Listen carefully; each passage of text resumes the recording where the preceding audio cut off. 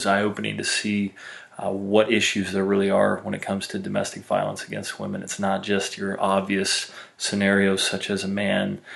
beating a woman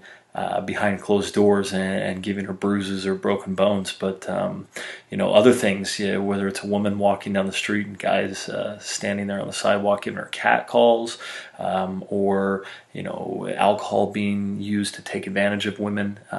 or just jokes, rude jokes that demean women and put them beneath a man. So I think there's a lot of opportunities to continue to learn, but also to pass on this knowledge to the rest of the community.